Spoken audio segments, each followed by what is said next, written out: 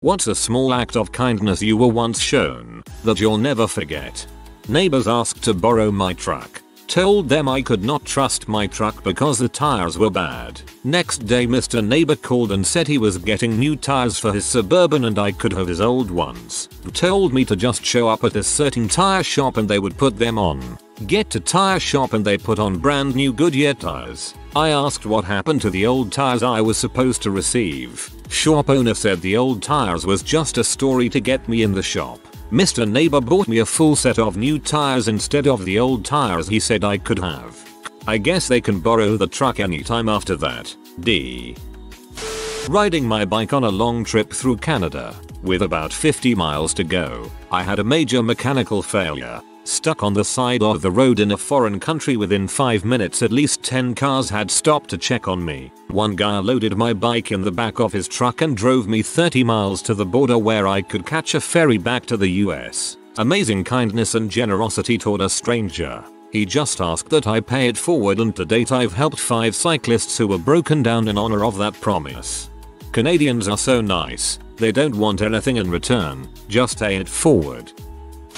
I was 9 years old, waiting for the school bus in Wisconsin winter. I had a thin coat, no hat or gloves. A woman driving past saw me and stopped, giving me a blanket from the back of her car. It was a long skinny one, so she wrapped it around my head and shoulders like a big scarf. I remember thanking her, but being confused. I told her I didn't know how I would give it back when I was done borrowing it. She hugged me and said not to worry, I still have that blanket. I love that you still have the blanket. Alternator died while I was driving home from university. Engine died as I exited the freeway in the middle of the night in a not so pleasant part of town in the days before cell phones. As I'm pushing my car out of the intersection, a guy in a truck comes up and offers to push my car to my neighborhood a good 3 miles away. He does so, and I'm pulling into my neighborhood. He simply gives a wave and drives off into the night. I never even had a chance to thank him. Ones like this always get me a little more, where the person is very obviously just doing it to be a good person. So much so they don't even let you say thanks. When I was young, 19, I lost my wallet and someone used my license to rack up tickets. It was pretty obvious once courts looked at the location of the tickets and what vehicle was used, the signature, that it wasn't me. I had to go to around 3 courts clearing it up. The third judge was the only one with a problem. He said I had failures to appear since the tickets were ignored. I explained what was happening and how I've been dealing with this, and I came in as soon as I was made aware of the issue. He wanted to put me in jail because he didn't trust I'd be back. He wouldn't look at my paperwork because it was an arraignment. He would only look at it during the trial date. I didn't know what to do, but I had the name of the public defender memorized. I asked if I could talk with her first. He called her in and said, "This young man seems to know you." I quickly explained what was happening and showed her my evidence. She told the judge that if he didn't release me to come back, she'd pay my bail out of her own pocket. He scorned me but released me. I just had to return the next month during the trial date. I was 19 then, 39 now. Let there blossom on planet Earth 1,000 public defenders with hearts of gold like this one. Great story. Thanks for sharing. I took my sister who's in a wheelchair to the cinema for the first time on my own. At the end, I realized I could undo the brakes and was blocking everyone. I felt like crying because I thought everyone was pissed at me, but some nice lady helped me, then took me and my sister out. She said she once had a son who needed a wheelchair. This was long ago but I'll never forget. Once had a son. Ouch. I was out of a job at a time that I had to support my mother. Finally landed one but I had to walk back and forth and I didn't have any shoes that would hold up on the walk or the work. Went to FB and mom asked around for some hand-me-downs we could buy from someone. A day later a very kind man showed up with a brand new pair of really nice shoes he had just gone out and bought for me. He left before I could even get any money for him. I cried. I recorded a homemade album with my garage band in high school and handed out a few CDs. A few weeks later my English teacher approached me with 5 pages of notes on what he liked and what I could improve on. He apparently got the CD from someone at the high school and listened to it all the way through. It was over an hour long. He didn't know I was the singer and guitar player until he asked the person who gave him the CD. He said that if I ever got a shot in a studio, I would create something amazing. Thank you to all the teachers out there who believe in their students. It makes all the difference to some of us. During the single most difficult time of my life, a stranger on Reddit gifted me $500. To me, it was a fortune. I received it while at work and just broke down. It started the change of my life, and a few months later I was able to move, met my now fiancé, had my son, and found my job. I still message them once in a while to update them on my life and continue to thank them for their generosity, but I think they abandoned their account years ago. Well dang. Paging you, that Redditor. At work I was complaining about heartburn once. I was still pretty new to the job, didn't really have any work friends, felt like an outsider. My life outside of work was pretty crap as well. The bartender on shift overheard me and ran to a nearby coffee shop to get me a chocolate milk. It definitely made the heartburn go away, but it was such a needlessly kind act. I don't think he'll ever forget it. 2 years later we're still friends, and she is definitely one of the kindest people I've ever met. Whoa, the last part made me smile. That's so lovely to hear. Some people are just so lovely, aren't they?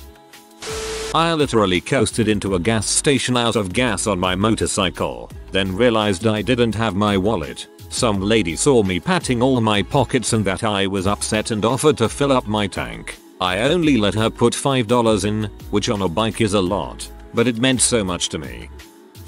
So, there was this one time in the 1990s, I was helping my brother move from a teaching job after college. This was in the middle of nowhere in the Upper Peninsula of Michigan. He was driving his little pickup truck pulling a trailer, and I was driving my crappy little Ford station wagon, packed to the gills with his stuff. It was a Sunday. I'm driving along and my car just dies. No warning, nothing. I coast to a stop on the side of a rural highway and wait for my brother to realize I wasn't behind him anymore and turn around. After about 20 minutes, he finds me, the hood up, and neither one of us knows very much about cars. Soon, though, a man from the house we broke down in front of comes out, takes one look at the engine and says, "Timing belt." We inquire about getting the car towed the 30 miles to the closest large town and realize that it was going to be an expensive repair, even if the engine was okay and not ruined. This man, though, he takes one look at the situation, sees two broke kids in their early 20s just trying to get by in life, and he says, "Well, it's Sunday, nothing's gonna be open. I tell you what, my next door neighbor is a mechanic. Let's push the car down to my driveway and we'll see what we can do." So that is exactly what we do. His neighbor calls his buddy at the auto parts store, which is closed on a Sunday, who does a favor and gets the parts needed, drives them 30 miles out to the house, and will sit around telling stories while the car gets fixed. This man's son, a kid of about 9 or 10, is hanging around. He is extremely bored. There were no kids nearby his age, and he's craving any kind of interaction, even with two guys in their 20s. The kid goes, "Want to see my treehouse?" and points to the woods out back. My brother and I look at each other, shrug, and say, "Sure." We end up spending 2 hours with this kid, helping him build his treehouse. When we are done, we go back to the house and the car is all fixed. My brother and I have maybe $60 in cash on us, combined, and try to pay the man who did the work, but he refused. He said, "No, you boys were in need of help and I wanted to help.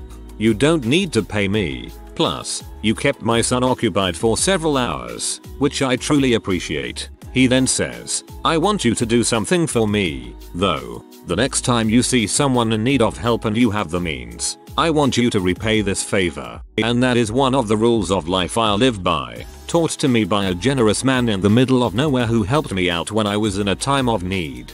I'm so glad you got that beautiful rule from this stranger. Keep it up, homie. One in middle school, my softball team lost a match. A girl from the other team walked over to me and handed me a blue pouch. At first, I couldn't open it, so I said, "Thank you," and walked with my parents to my car. After examining it for a while, I was able to open it and pull out this really cute softball necklace. I still have it to this day. 2. I had to get a spinal fusion surgery for my scoliosis. During my week-long recovery, one of the nurses asked me what my favorite candy was out of the blue. I told her, chocolate. During her next shift, She walked in with a huge tin full of chocolate and a cute stuffed sloth. I still have the sloth. She also put up balloons and a happy birthday sign for my sister who was visiting me. 3. Another nurse cried when I left and hugged me. I was literally astounded by their kindness towards me. I felt really bad that they had to take care of me all the time during my stay, but they really made me feel welcome. Also, my surgery was successful and I'm basically pain-free. I was bullied a lot as a kid. There were 3 boys in the neighborhood who were always really mean to me. Well, there was a new kid who had just moved in, like half the size of the neighbor boys, and he already had a target on his back because he was very flamboyant. Well, one day the boys were picking on me, and this kid, it was the first time anyone ever stood up for me, and man, he got pee. He got his butt kicked. I felt terrible, but he was super happy about it afterwards. I wish I remembered his last name. I hope he has an amazing life.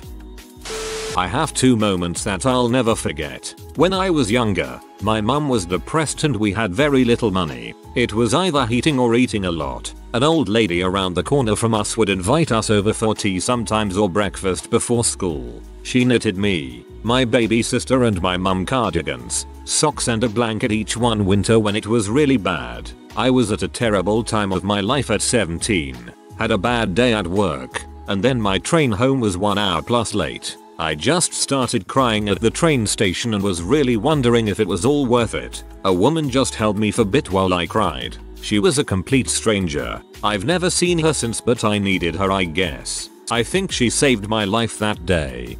Hope you and your mom are all doing much better these days.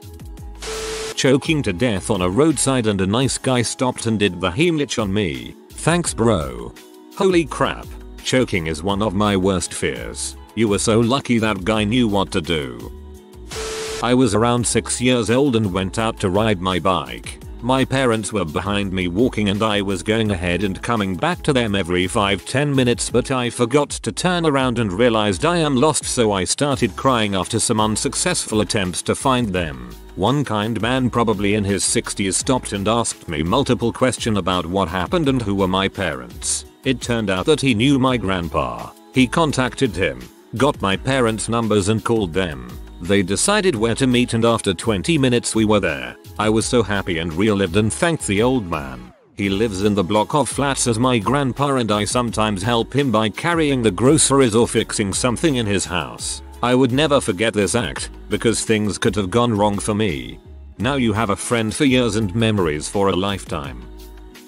As a boy, I developed rheumatic fever and had to stay home for months to work through it and recover. When the lady next door found out how sick I was, she made a big pot of homemade chicken soup. It was delicious and full of healthy, fresh ingredients. To this day, mom believes that it was this woman's kindness and love she put into her soup making that helped me recover faster.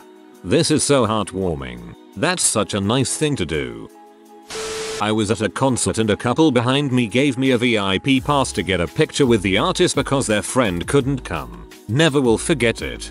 Whoa. Talk about generosity, dang, that's generous.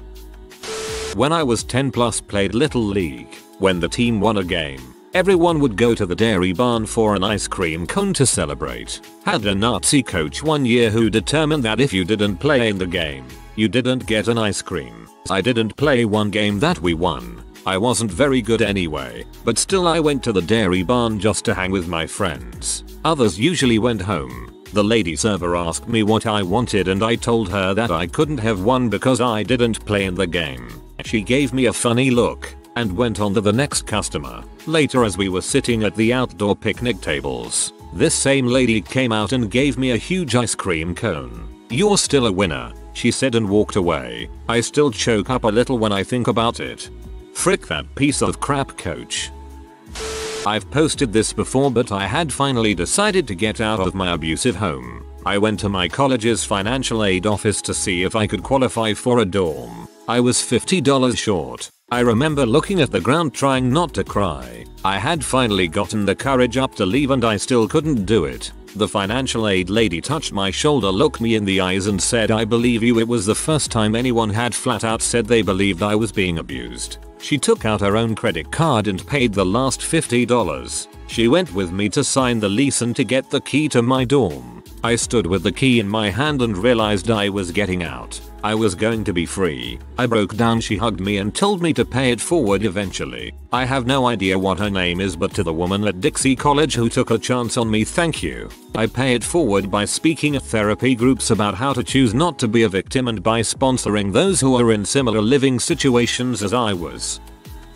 I fainted walking up steps on my way to calculus at university. A stranger caught me and put me down on the landing. If it wasn't for him, I would have gotten very hurt. I'm a fairly short woman and I've caught both the people who fainted around me. It blew my mind that I was able to respond quickly enough. In both cases it could have been real ugly if I didn't catch them. Glad you had your own ninja. When I was at school, I helped a girl out when she was having a meltdown in the bathroom. A few weeks later she pretended to be my friend who had been waiting to meet me when I was being followed home by two guys. We never saw each other outside of those two occasions, but I still think about her and hope she's doing okay somewhere out there. Bonds made in the women's bathroom are unbreakable. I broke my foot and was trying to limp my way across campus with crutches in the pouring rain. Someone ran over with their umbrella and walked across campus with me so I wouldn't get rained on. This reminds me of a time in 3rd grade where I had a really messed up leg after an injury resulting in internal bleeding caused by my hemophilia. I was limping across the school grounds when a much older student helped me by picking me up and carrying me all the way to the other side. I was trying to fly internationally for the first time to visit a friend in the UK in spring 2010. You know, the year that the volcano erupted and you couldn't fly into or out of Europe for quite some time. I rode up to Chicago on the train not knowing if I was going to have a flight or not. It was just all kinds of extra stress on top of the stress of trying to travel internationally for the first time. Ultimately I didn't get to go. Flight got cancelled shortly before boarding. The airline gave me my money back and I just hopped the train back home. But the flight was still scheduled when I got to O'Hare, so I checked in and went to sit at the gate. Couldn't eat. Trying to read with a tear-stained face that most people were ignoring. This older couple came and sat right next to me at a time when the waiting area was pretty much empty and simply began a conversation. Husband and wife trying to get home to Amsterdam. Had been stranded in the US for days, but came and talked to me. Didn't acknowledge the state my face was in, but they knew anyway. They didn't have to, and it was some very small kindness after a really rough day. I'll remember those folks and their kind, distracting conversation for a long time. Not many folk kinder than the Dutch. So once in high school, I ate at a Mexican restaurant and unknowingly threw away my car keys on my tray when I was done eating. I went and asked a worker if he had cleared them off the table and he said no, but that he had just taken the trash out to the dumpster. I remember going outside and calling my dad to ask if there was a spare and he told me no. So I went back inside feeling humiliated and about to ask if I could look through the dumpster, only to see that this man had already dug through the dumpster on my behalf and ended up finding my keys for me. He just went above and beyond, and to this day I am so grateful for his help. The time my car broke down in the middle of the night and my phone died and I didn't know what to do. A random stranger pulled over and told me we all need a little help sometimes, and I'll never forget her words as she helped me jumpstart my car. I transferred in the middle of 1st grade to a school that did ice cream Fridays where you'd pay like 50 or 75 cents for whatever kind and then you'd watch an educational video in the classroom. I was unaware of this when the first Friday rolled around, so I didn't have any change and neither did the kid next to me. Normally there would be a few who didn't get ice cream, but this day we were the only two. So the teacher called the both of us aside and gave us each the change required to have our ice cream. I think the biggest thing was that she didn't do it in front of the other kids, so it looked like we had brought the money all along. It was incredibly kind of her. She was a wonderful teacher outside of that as well. TLDR. I and another student didn't have money for ice cream the day everyone else did. The teacher bought us ice cream so we wouldn't be left out. Now that's going above and beyond the call of duty. It was very awesome of her. I was around 19 years old in my first year of community college. My dad has lost his job and my mom was supported my entire family. We were struggling for a while. I remember being in my night class one day starving. I figured there'd be no dinner, so I told myself I'll go straight to bed when I get home and not think about being hungry. When I got home after class, There was a giant box of Costco pizza on the kitchen counter. Apparently one of our neighbors had bought it for us because my dad fixed a part of her fence a few months back. I think it stuck with me because A, I was so freaking hungry, and B, the chances of her bringing food that night of all nights was insane to me. It might sound so stupid, but I'll never forget it.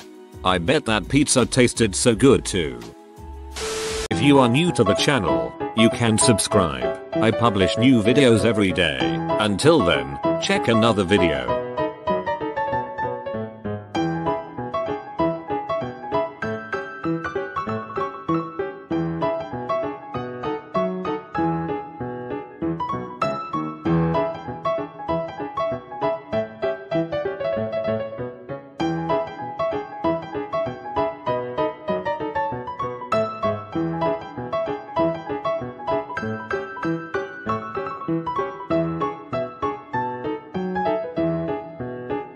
Bye for now.